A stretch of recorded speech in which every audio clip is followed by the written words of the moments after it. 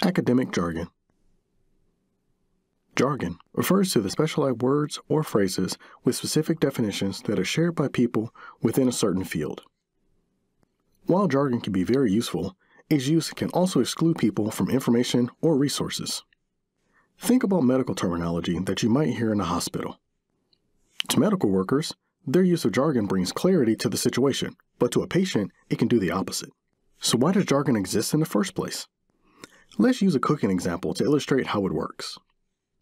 Saute the onions is another way of saying heat a little oil in a pan over medium heat, add the chopped onions once it's hot, and cook until brown. But it's easier and quicker to say saute than to describe the whole process in every recipe. It's also easier to memorize this process when you have a single specialized word for it. When you're learning new terminology, it's not just the memorization of a definition. It's about using that specialized word or phrase to understand and remember the bigger idea that it summarizes.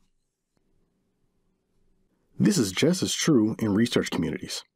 Jargon is used to describe complex ideas more efficiently, and new jargon is created to summarize things that may not have succinct names yet.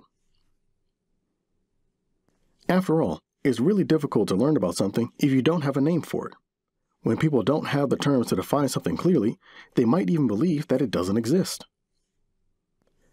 Kimberly Crenshaw discusses this in her TED Talk, The Urgency of Intersectionality, stating, "Where there's no name for a problem, you can't see a problem, and when you can't see a problem, you pretty much can't solve it."